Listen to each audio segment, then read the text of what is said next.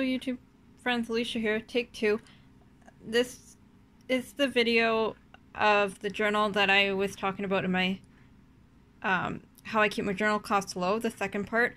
So this is the journal bound together. It is not done.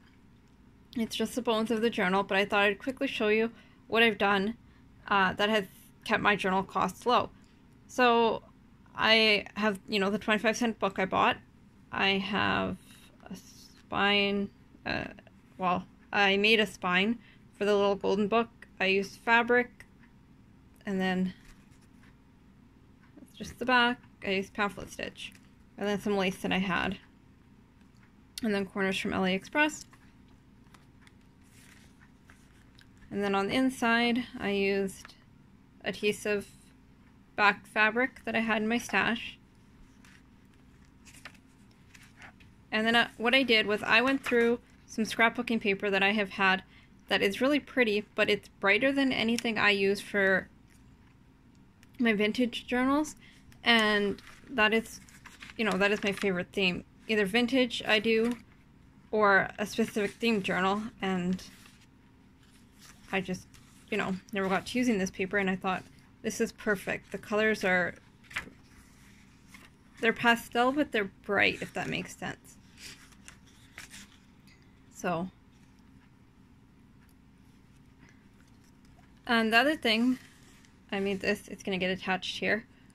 I will do a video on that, making your own embellishments, and how I save money by doing that.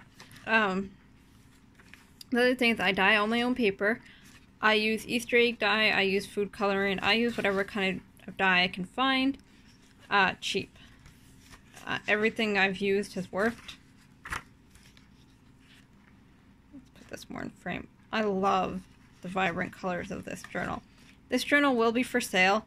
I will say, because it is so heavy, the shipping will be expensive. The journal itself won't be terribly expensive, but the shipping will make it expensive. So that is unfortunate part of being in Canada, but it's the way it is. And so yeah, if you are interested in this journal, let me know in this video, and I can try and customize it for you if if you'd like, if you have specific things that you want done to it.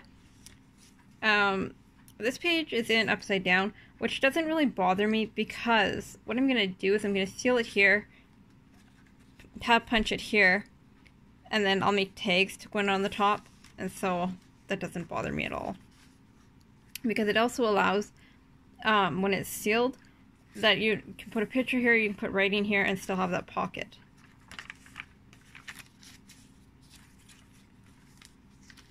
This is the magazine page that I've just made into an envelope.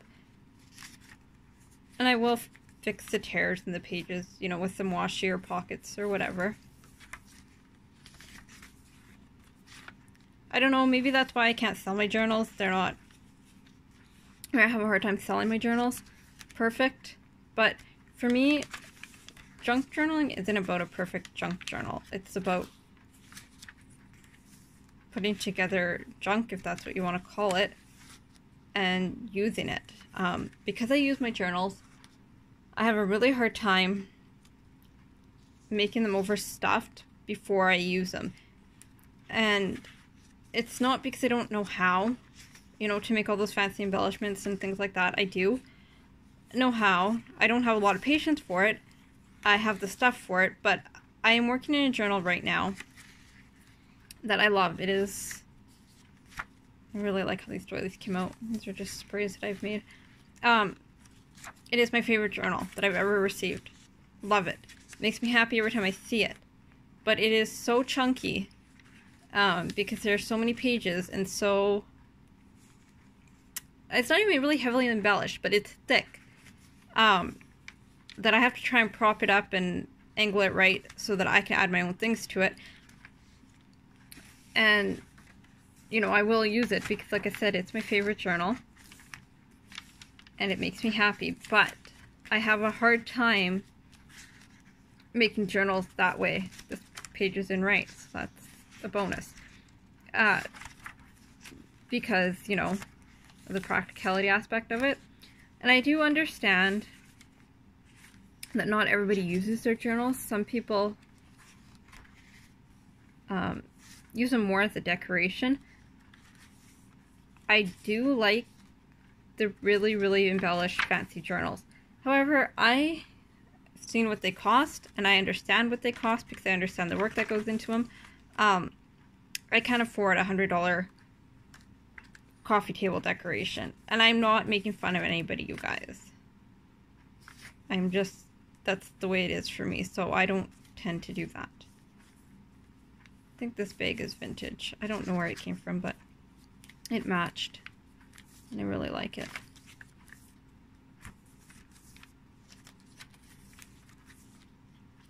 And I will add stamping and things like that to this journal.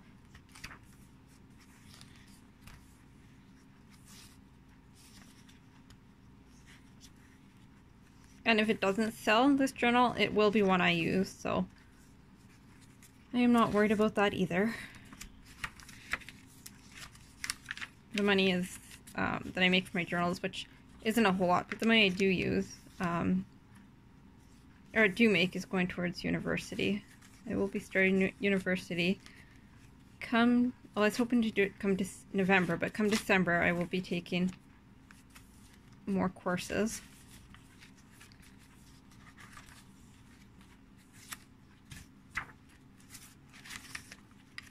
And I've managed to use most of my dyed paper, which makes me happy in one sense because I need to do another batch, and I don't like having just, you know, the odd piece of it here and there. But I also hate dyeing paper. Love this paper. This is K & Company paper, by the way. It's old.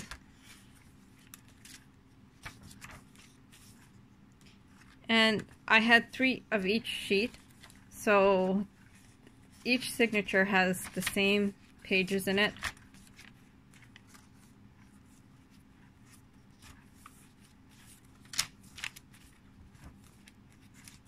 This is really pretty. It's another magazine page. And I had those made up too, so I just added them to the journals because they were bright colors.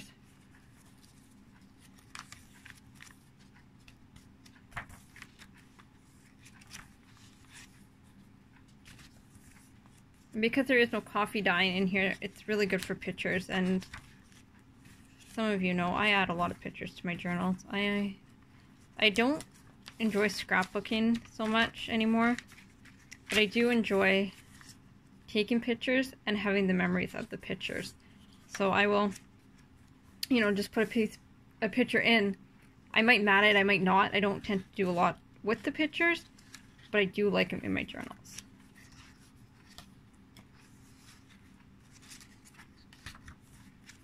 And I have some tags and stuff made up for the journal that aren't in here yet.